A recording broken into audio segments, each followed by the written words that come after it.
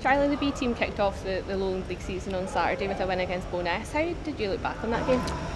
Well, first of all, it was nice to get the 3 points. You know, first league game of the season. A lot of us boys haven't really been playing men's football, so the 3 points was, you know, it was first and foremost. But I felt like the start of the game started a wee bit slow, but as the game went on, we grew into it. And we started playing better as a team, we started playing our normal stuff, and I felt like towards second half, towards the end of it as well, we were just playing brilliant football, and you know, 2-0 win, clean sheets, you know, it was good all round. And we're straight into another game tomorrow night against Spartans. What are you expecting from this one? I feel like it'll be a different kind of challenge. I feel like it will be physically demanding again, and obviously tomorrow we're away, so you know, taking into consideration travel, you know, they might have some more fans than what Bo'ness did the other day, things like that. But again, you know, we're ready to stand up to the challenge and ready to face whatever's in front of us, so we're looking forward to it.